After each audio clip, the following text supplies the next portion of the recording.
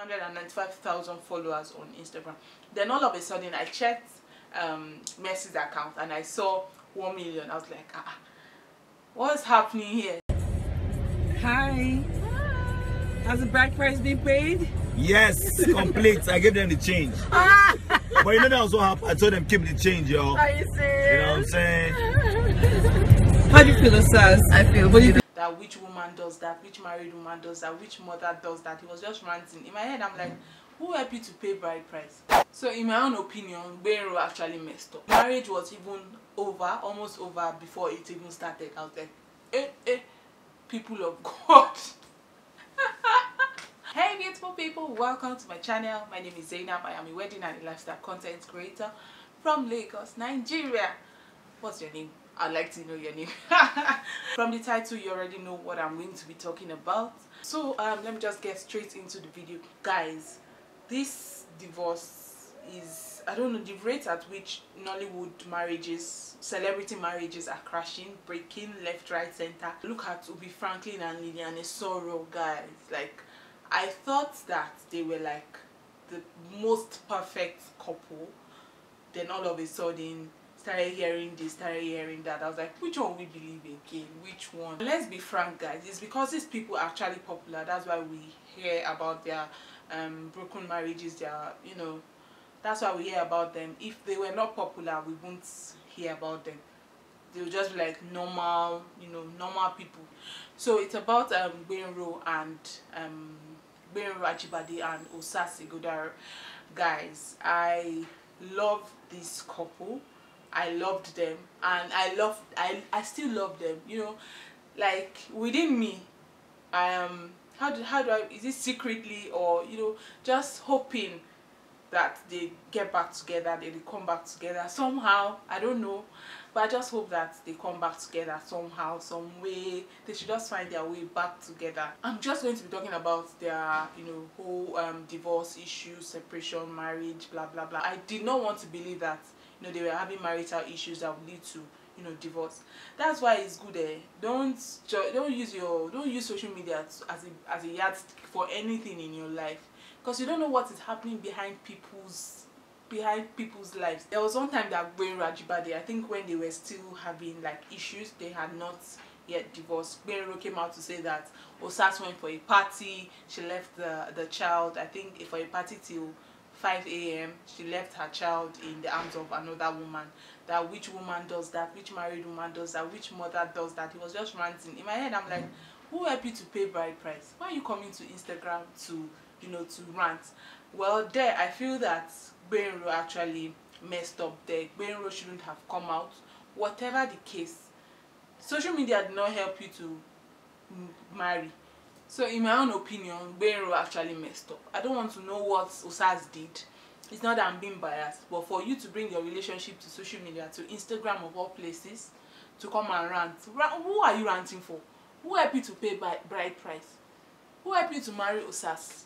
So don't bring your relationship to social media for somebody to come and judge. For you to, is it for him to get like pity or something? I don't understand. Well, there, I think he messed up. People were saying all sorts of things, guys. Nigerians can be so savage. Nigerians, they were saying that Gbenro married Osas because of the US passport, that, you know, he did not love Osas, that he just wanted that US passport. That is it. People were also saying that he married her for the money. You know, they didn't really love each other. It was just that the marriage was even over, almost over before it even started. I was like, people of God.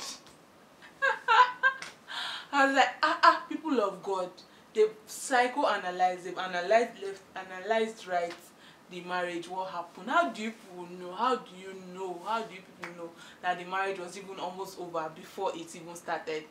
Do people know the amount of money they spent on wedding? Traditional wedding in Benin and a white wedding in New York. I'm sure it must have cost like a whole lot of money. And that money is not joke. So for them to come and I choose not to believe that the marriage was even over before it started. I choose not to believe that. Everybody is entitled to their own opinion. Alright, okay, this marriage is not up to 4 years. it's not up to 4 years. I think they got married in maybe 2017 or 2016. I can't really remember, but it's not a very like long marriage. So I'm scared, like how did you people get to that point of divorce? People are still like, something must have happened, something very significant must have happened. That is just it. Comment in the comment section below. What do you think? Do you think I'm right? Did something significant really happen to them? Something significant really happened to their relationship that, you know, made them divorce? What do you think happened? So I'll be talking about mercenaries. Maybe that's what Messi calls. It sounds like machine, but anyways, that's what Messi calls her fans. And you know, Titans, Tacha Titans, that's what Tacha calls her fans too. I feel like some fans are jobless. I think so. I have said this like a million times on my channel, a million times. These people, they don't send you, okay, there is this you know, when you get to 1 million, when you have 1 million followers on Instagram, it's like you've built a house, you know, in the air or something like that. That's what people think. They don't know that followers on Instagram does not equal the number or the amount of money you have in your account. It does not. So do not judge your life based on what you see on social media. So recently Tacha reached 1 million followers on Instagram, and I think at that point, because I remember Messi had about 995 or thereabout, 995,000 followers on Instagram.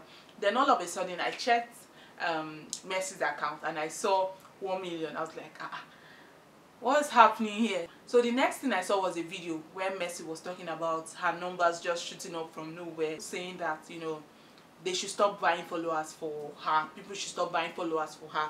That she doesn't need all that. That what she needs is, you know, money in her bank account. Yes, girl needs money in her bank account, guys. And which I think kind of makes sense, because the number of followers you have on Instagram does not equal the number of, you know, the amount of money you have in your bank account. You are not going to put down on your CV that I have 1 million, you know, followers on Instagram. You are not going to put that on, you know, on your CV or whatever, guys. So it doesn't really make sense. So what she said actually, you know, makes a lot of sense. That all these people, they are ghost followers. Where did they come from? It all boils down to competing.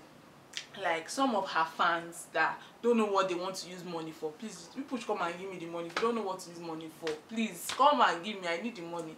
So anyways, some of her fans probably bought followers for her, bought fake accounts, I guess, open fake accounts, followed her just to get her up to 1 million followers. Guys, as I speak now, I don't know what's going to happen the next day, but as I'm speaking, I checked and Messi is back to about 995,000 followers on Instagram. So what does that actually mean? Probably she was the one that deleted them, or maybe the person took it down, or I don't really know, but people should just let these people be. Tacha, Messi, they are fine. Mercenaries, Titans, people should face your own life. Face your own life. I'll continue saying this on my channel, because maybe somebody somewhere will click on my video and watch it. You never can tell.